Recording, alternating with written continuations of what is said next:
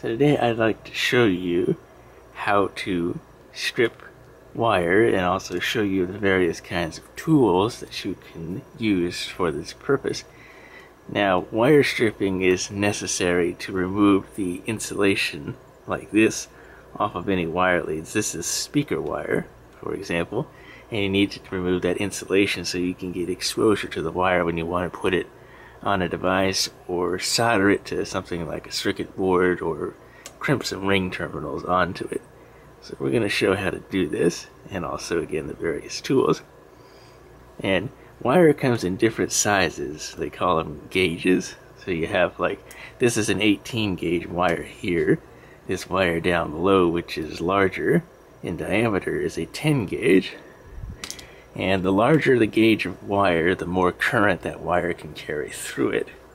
So if I was to use this wire in something versus that, well, then I would need to make sure that the current load of that device doesn't exceed what this wire can carry through it, because otherwise the wire will heat up and can potentially cause a fire. So that's why you got to make sure you use the appropriate gauge wire for whatever you're powering with this. So again, let's show wires. Now there's various kinds of tools. I'm going to start with the lowest one here. This is your very basic style wire stripper. Comes in most hardware, inexpensive hardware sets, and is also the cheapest tool you can find.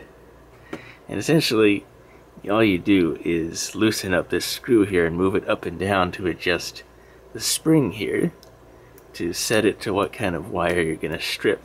Because you need to set your tool, unless it's an automatic one, which we'll get into later, so it can strip the wire correctly. Now, I'm not sure if this one is set correctly for this 18 gauge wire, but we will see if it works here. Put the tool over the wire, and what we're going to do while we're holding it is we're going to pull on the other end of this wire and then try until it strips off. Sometimes you have to turn it to get it to break that insulation. Sometimes it'll come right off. I don't think this is going to strip this. Nope. Well, it kind of did. Just a little bit. Again, it was stretching the insulation out, so it wasn't doing too good of a job. Because again, this is your basic wire stripper, but unless you really get it set up correctly, this is not going to do as good of a job as some of the more expensive strippers. So we'll move on to those. Now this is your most common stripper that you find in maybe a lot of your crimp connector sets if you're doing wire crimping. And this one has preset holes already cut into it for different size wire, all the way from 10 gauge down to 20 and 22 gauge. So again, we have our 18 gauge speaker wire here, and I'm going to find the 18 gauge hole, which is right here. I'm going to put it in there, and I'm going to strip off of this one. Now that one stripped the wire a lot better, again because it's already got a hole cut for that size wire, so it strips a lot better. But again, I had to do the stripping with some manual labor there, actually pulling on the wire to get it to strip. Now this particular kind of stripper has other options on it. It has points on the top for crimping connectors on different wire sizes. There's bolt cutters cut into it, and it's also got a pair of built-in wire cutters. So you can cut the wire without having to use a separate pair of wire cutters down here. Now, another type of wire stripper that I don't have here is the first type of the automatic style, and they kind of have a pistol grip action, and usually they're colored red, and they have an adjustment knob on the back to adjust the jaws for the gauge wire that you're using. Basically the jaws just close and then they pull back with the pistol grip action. So that's the first type of the automatic style, but I don't have one of those here. The automatic one I do have is basically the best kind of the automatic styles.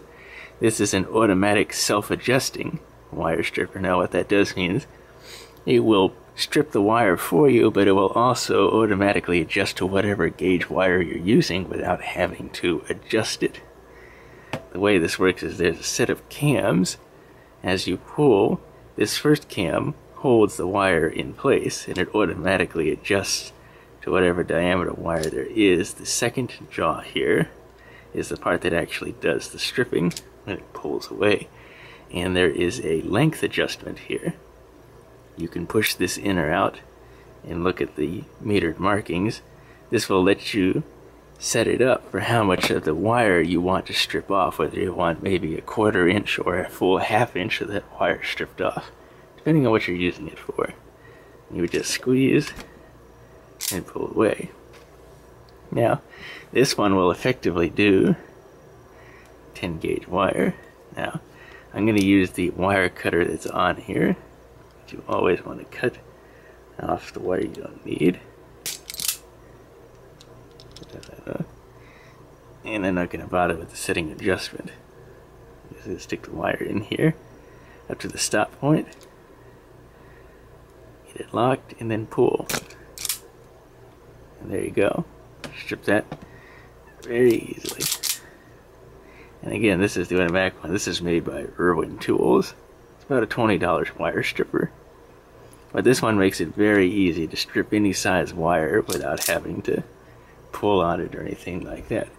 Now, the other methods, if you don't have a wire stripper or if you've got a situation where they may not work for you, you might just use a basic hobby knife, like an X-Acto knife like this one here. And you may need something like this if you need to strip the insulation off of a wire where the insulation is soft due to something like age.